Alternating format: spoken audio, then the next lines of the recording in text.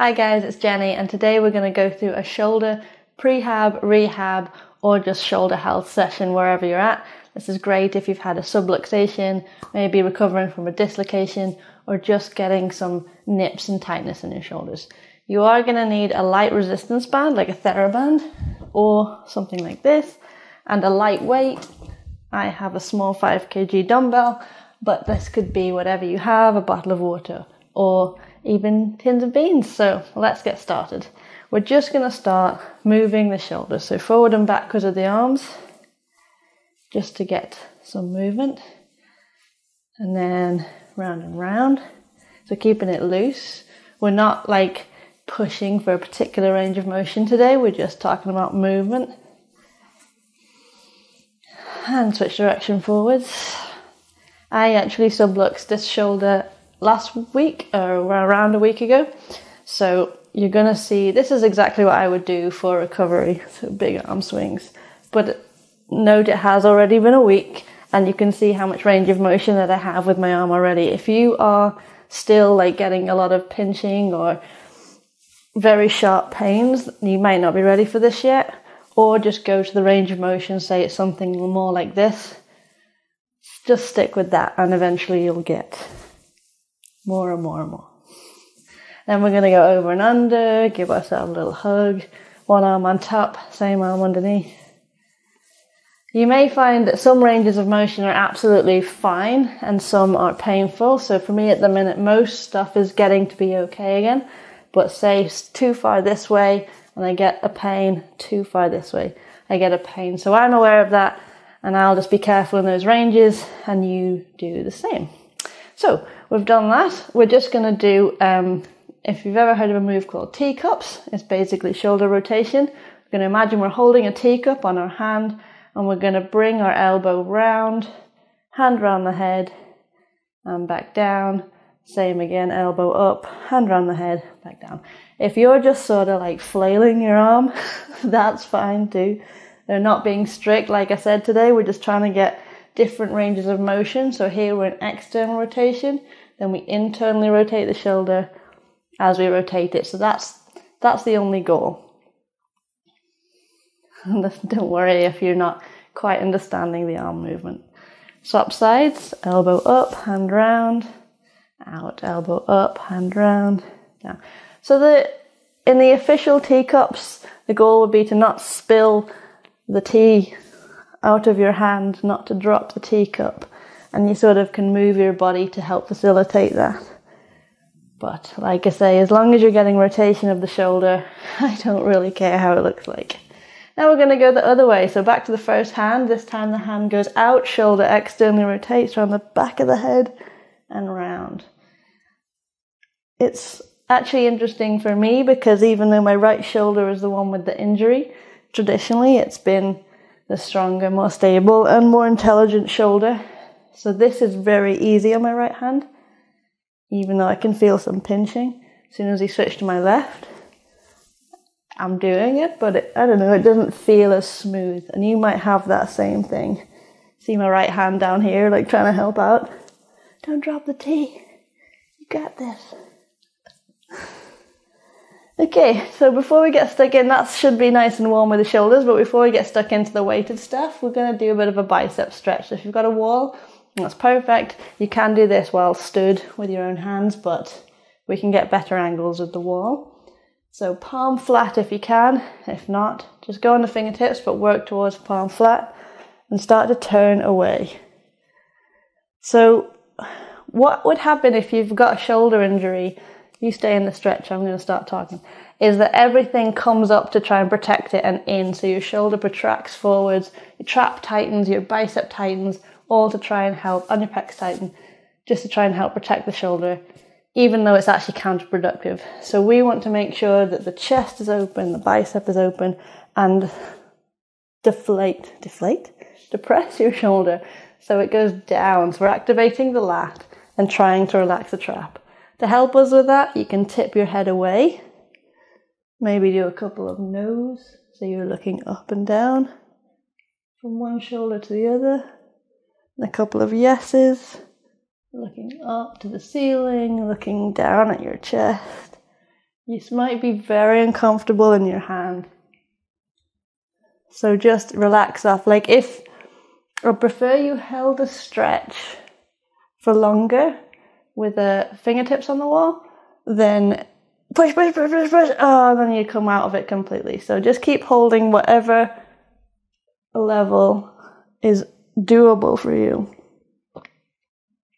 Okay, good. Let's switch sides. So my left hand is now on the wall, and then I'm going to do a couple of yeses, a couple of no's. Again, making sure that my shoulder is down away from my ear. My bicep is open. The more you rotate as well, the more your chest will open, which again is all the things we want to counteract that natural defensive protection that your body has for your shoulder, which is good because it stops you from using it. But ultimately, we want to start using our shoulder again. Okay, so now let's get stuck in.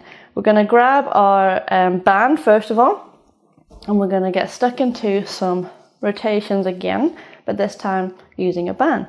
So get enough tension on that you can pull it, but again, be aware of wherever you're at in your pain journey. Lift it up, back, and over. This could be too much.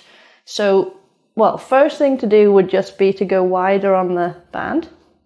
So you've got less tension. Rotate round to the back, and then round to the front.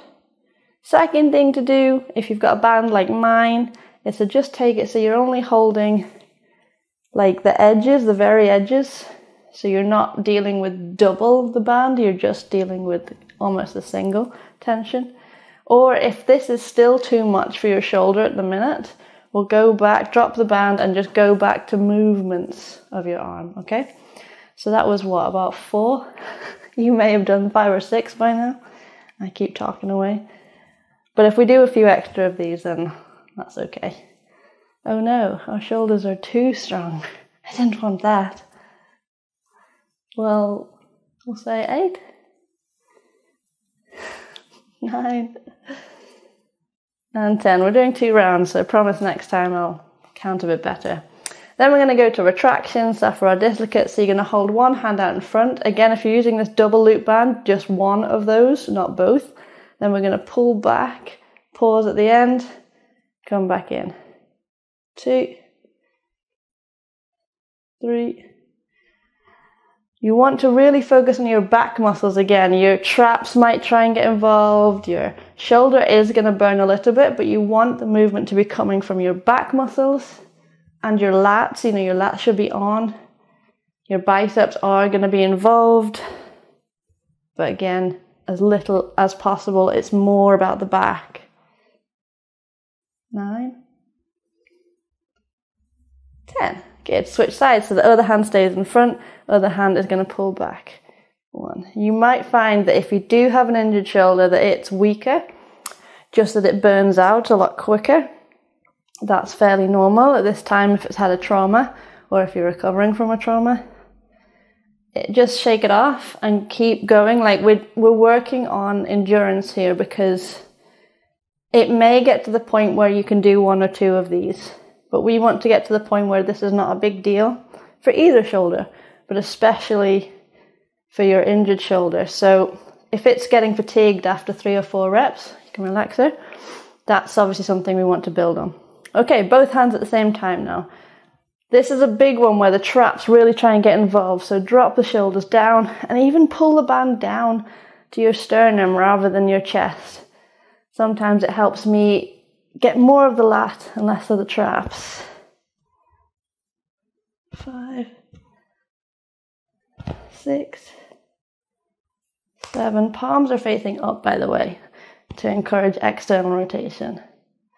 9 and 10. Good. Relax for a second. I am feeling in my biceps, which, like I said, is not a bad thing, but it's something I'm going to try and be aware of for the next session. For the next set. We're doing this again, guys. And I'm going to try and really focus on squeezing my lats, squeezing my back. Like I said, it's interesting that I have an injury at this point, so you are seeing how I deal with this recovery session in real time. Back to the dislocates, nice and wide, reaching up, reaching down. You may notice in yourself and in me, if you do have an injured shoulder, that as you go round, one of them may be slightly like reluctant to go over. Maybe you are sort of like compensating by leaning diagonal. When you're doing this sort of work, it's really, really good to do it in front of a mirror, because you might be thinking your shoulder is recovering okay, but there could be compensations, there could be strange movement patterns that have built up or that are building up, and you want to get on top of them before they become a problem. You can't always feel them, which is really annoying. You think you're doing it perfectly, and suddenly you watch yourself back and you're like, oh my God, one of my arms was way off to the shop somewhere. I actually forgot to count again, so sorry. One more, should we do one more? Excellent. Just trying to avoid the retractions really. But back to them we are. So I'm going to give myself a little less band this time, so that means I'm going to put this hand further away so there's less tension. If it's here, there's a lot of tension. If it's here, there's less. I'm going to drop my shoulders down and really focus on my back. I'm going to loosen my grip as well. Gripping hard can sometimes get the biceps. 1, 2, that's better for me. 3, hope you're finding it better too. 4, more back, rhomboids, lats. 6, 7, 8. Oh, got to be careful of that as well. Your torso might rotate to try and help. Keep that facing forward. 9, 10. Good. Shake it off if you need to. Other side. 1, using the back. 2, pause at the end just for a second. We're not bouncing in and out. 3, 4, and go as far as you can. That might not be very far. It might not be as far as usual. Sorry, right shoulder is not strong for me at the moment. 6, 7, but yeah, you will get better the more you do this. 9, 10, good. Just for a sec, shaking them off. Again, this one I'm really trying to focus on my back and my lats, less of my biceps and traps. So, shoulders down, pulling back. 1, 2, I'm going to count now. 3, 4, 5, 6, 7, 8, 9, 10. Whew, good. Put the band down, throw that away. Don't need that anymore. But I'm just going to give you a little rest. Rotate the shoulders backwards, forwards. Just make sure they're feeling okay. Again, depending on where you're at with your recovery, that could have been fine, that could have been bony, or that could have been near impossible. So just wherever you're at, that's okay. We're learning as we go about how our shoulder's feeling and about where we're at. Each time you do this, it should get easier. Or at least that's what people keep telling me anyway. So now we're going to need your lightweight. So I've got my 5 kilo dumbbell. This might be too much, and you might not gauge it perfectly at the start as well. It really depends on if you've done this before, recent an injury is, blah, blah, blah. You can adjust as we go. We're going to do dumbbell shoulder rotations, and we're going to do a lot of them. So we're going to start, and we're going to turn our arm out, palm facing away from you. Turn it so your palm is facing behind you. Lift it up in front of your face and go behind your head, and then return to the start position with a reverse bicep curl. And we repeat it. 2. So for me, this is a big deal doing 5 kilos. I was trying this last week, and 3 kilos was too much. I tried it with those little tiny dumbbells that you see in the gyms, and it was just way too much. It's this part here going in front of my head. It was just so weak. So 5 kilos is a big win for me. So don't be embarrassed to go light on this one, because you see the speed we're going now. This is the absolute maximum speed you want to go. I mean, you can even go slower. What we want is control through the full range of motion, and your shoulder may want to try and skip something that's uncomfortable. And that's exactly the part where you should be spending the most time. I think that was 10. Switch sides. Same again, palm out, palm back, dumbbell in front of your face. The back angle might be easier to see this from, so I may switch to that for this first rep. We'll see. The difference in my left shoulder compared to my right is crazy. This doesn't feel like anything at all. But my right shoulder was getting to the end of its tolerance by the end of the 10 reps. So again, you may find something like that. If you've not got any injury, but you're just doing this for your shoulder health, good job, I like it. You are most welcome here. But you might find that they're both very equal, and that's basically where you want to be. Whether they're both finding it very easy or they're both knackered, either way. If they're equal, that's like very, very good starting point. But if they're not, just by repeating this, they will get better and better. Now we're going to go to the second variation. So it's very, very similar, but instead we start with our palm facing behind us. Then we're going to pick up the phone so that our knuckles face our ear. Pick up the phone, pick up the dumbbell. Feels like picking up the phone. Then go behind your head. And then in front, and then we kind of do this reverse hammer curl thing, and then rotate it in, knuckles to the ear, round the back of the head, and down. That's 2. We are going for endurance here, if you hadn't noticed already.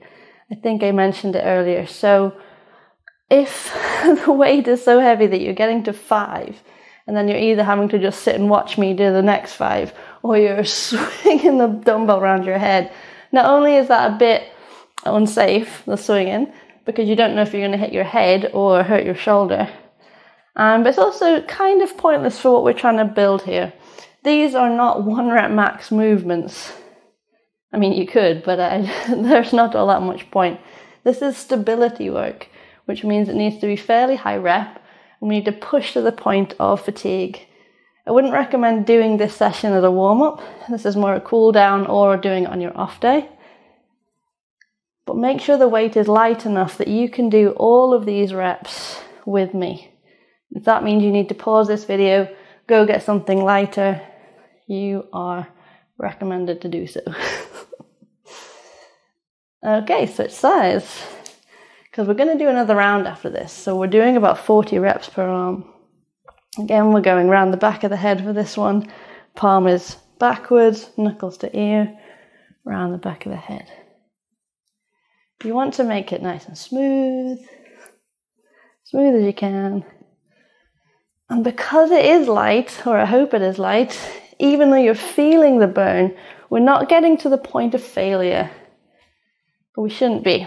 So if you are, again, drop the weight down. I don't really care how light you're going or how silly you might feel. You may even end up doing this unweighted, especially like say if you're recovering from an injury, unweighted and just getting this movement without any weight in your hand will be really, really beneficial for you. Is that 7? Oh no. Oh well. Again, the only problem would be that our shoulders are too strong, eh? I can live with that. 1 more. 10. The good thing is, I know we're moving continuously, but my right shoulder feels fine now. We have a rest while we do the other side. So we're going to now go back to that first variation where we come around the front of the head. We're going for endurance, come on. Round the front, round the back, with control. I used a bit of momentum there. 2. This is great because you see these exercises. This is not the first time that we have told you to do dumbbell shoulder rotations for your shoulders. But do you ever do them? Do you ever do sets of 10? Do you ever do more than 1 set of 10? I know that I sometimes struggle. They're very boring. So hopefully you doing them here with me today, even though it's long, means that you're actually going to do them.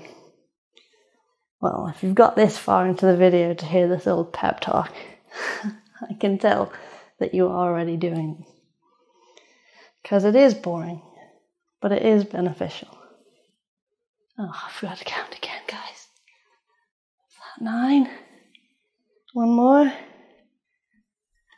10. I should just stop talking. That's my problem. Keep talking, and then I'll lose count. So again, we're going round, internally rotate, around the front of the head, around the back. So you could, if you wanted, try and break down all the different angles and movement directions that your shoulder goes through here, but just think of them as roundies. They're hitting everything, really. We've got internal rotation, external rotation, flexion, well, not much extension, maybe a little bit. Abduction, adduction. We're getting all of the little stabilizer muscles that are often really like heavily relied upon, but not often are they worked on.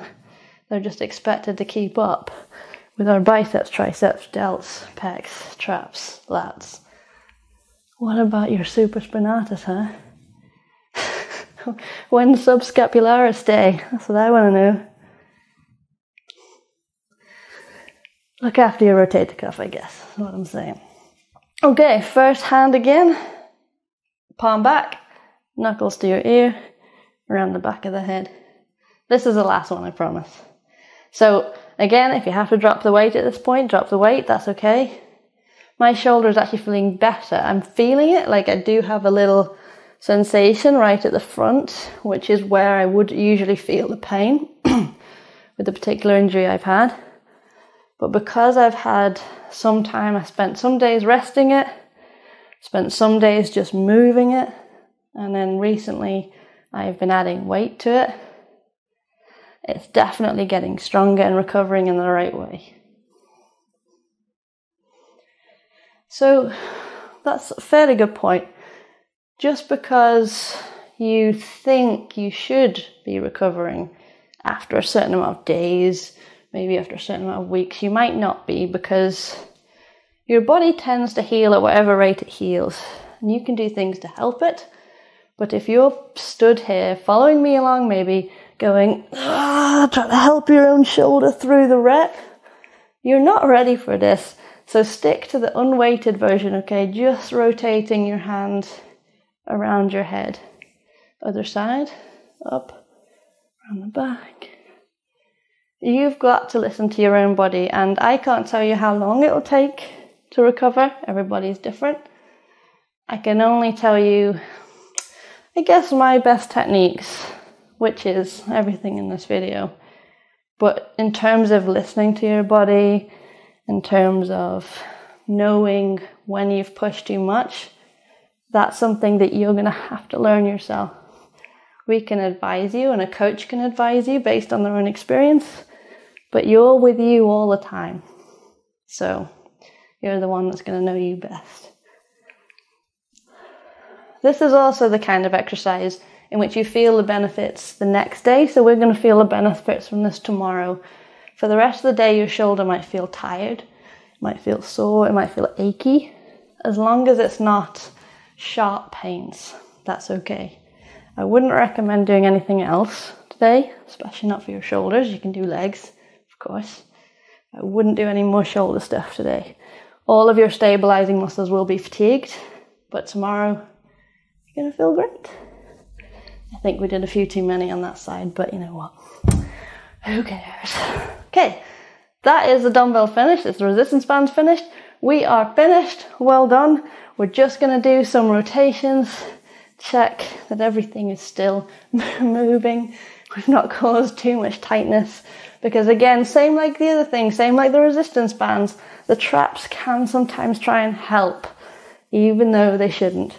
It's harder with that rotation exercise for the traps to kick in too much, because there are so many different directions, but it still can happen. So let's just give ourselves a few moments to rotate everything, move everything. We can do a few neck movements as well. Just moving ear to shoulder, checking the traps, rotate around one way and the other way, up and down. Like I feel tight, okay, here. Like I can feel my trap is trying to tighten, trying to protect that shoulder. It's not what it needs anymore. My body maybe helped me at the start, but now it's not what it needs. So for the rest of the day, it's going to be my focus, my challenge to keep that shoulder in a good position. Because everything we did today is great, but if then we just let it tighten up and let it, I'm just sitting trying to protect it for the rest of the day, it kind of undoes some of the good stuff we did. So a bit of awareness, make sure your posture is nice and you're not strict, but just comfortable, okay? And I hope you enjoyed following along with me. I'm glad that you stuck with it and you will get the benefits soon. So see you next time.